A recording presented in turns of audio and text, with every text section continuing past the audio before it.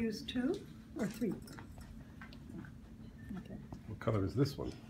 Indian That's red, Indian red. or Oh, Venetian. So that'll be 3. 1, 2, 3. Like a rust color. Oh, I mean like for the next step. Okay, sorry. Yeah. And then sometimes though, to get this more gray, see how it's less pure? Yeah. It's not like striking bright purple. Right. I do cheat and take a little bit of burnt sienna. Burnt sienna is a great way to subdue any pure. Especially blues. Yeah. So remember the first chart that we did? We took burnt sienna and we took blue. Yeah. And we made a gray chart out of it, like from one end to the other. Yeah. Okay.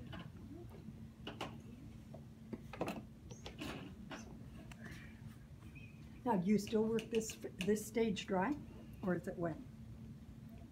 I just blew dry it with the dryer. Okay.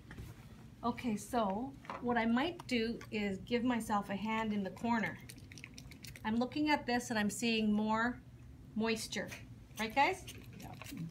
So I'm going to sprinkle a little bit in that corner. And then maybe a little in this corner. A speck here. Now, not a lot though. Okay? So, to get these ragged edges, it has to be dry. Okay? And so this is dry there, okay? I'll start in the corner though.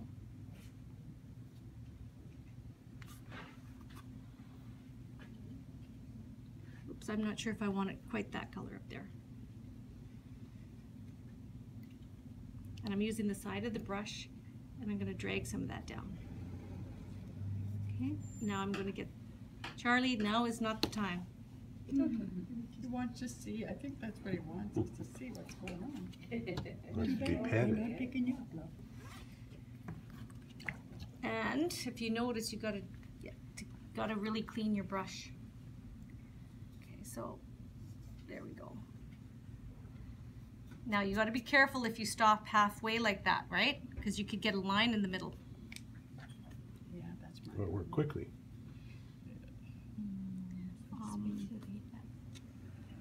But you can do this sky in sections, right? Notice that I'm changing color as I go. You don't really get a solid blue line happening. So I'm kind of grabbing some different colors. And my puddle isn't completely mixed. I'm going to soften this. And drag a little of that off. And then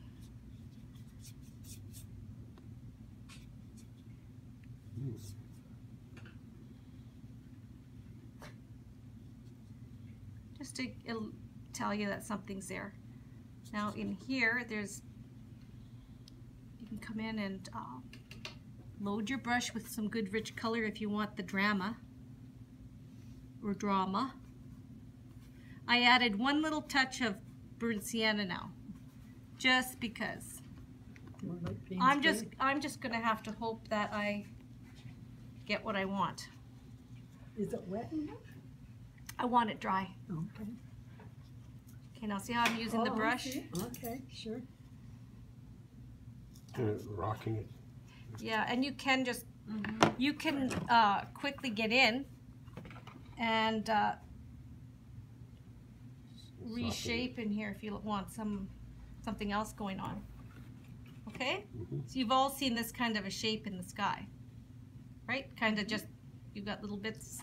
Yep. Okay, and now I don't want to do the whole painting like that. And I'm going to soften even some of these because I don't want too much. Okay? Just a little. Now, I'm going to warm it up just a bit. Notice I took a bit more from the red pile.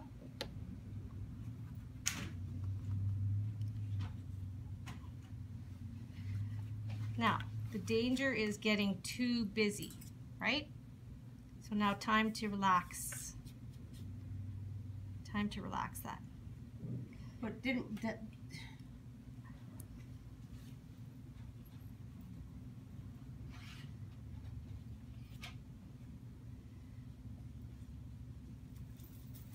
If your sky gets too busy, keep your foreground really simple, okay?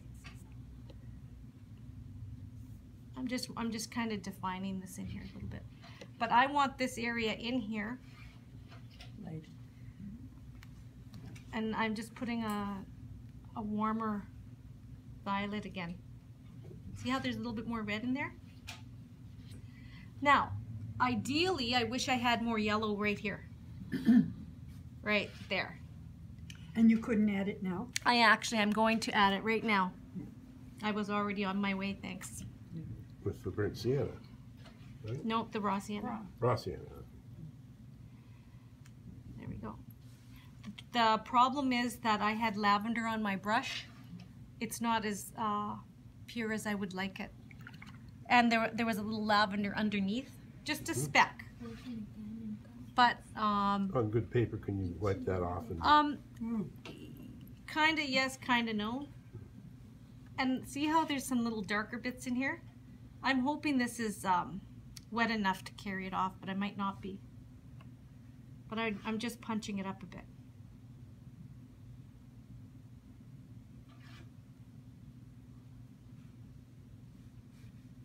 Does that make sense, guys? Mhm. What I'm doing? Yeah. Yeah. And I don't want it to be too much of a line, so I'm going to bring it up a bit. So I'm kind of just reconfiguring a bit. But I have to be careful here. Really careful. And hopefully, because that's the kind of thing that can go all wrong. yeah. Okay, that's all I'm going to do. That's lovely. I don't know. This is Maybe just you a touch almost it the been some- cerulean, yeah. right? I'm going to do a little bit in here. The balance, yeah. And I'm going to put just a wee touch of red in it as well. Not much though. I don't want a lavender scene. I mean, not lavender, but violet. Now I have to do something with these edges, okay, Terry? Yep. Otherwise, I'm gonna have too many hard edges. And hopefully, I won't have to come back and wash away edges. Sorry. You seem to be washing away all the edges, but except for that heavier one. Because you won that. It's because there was no white beside them.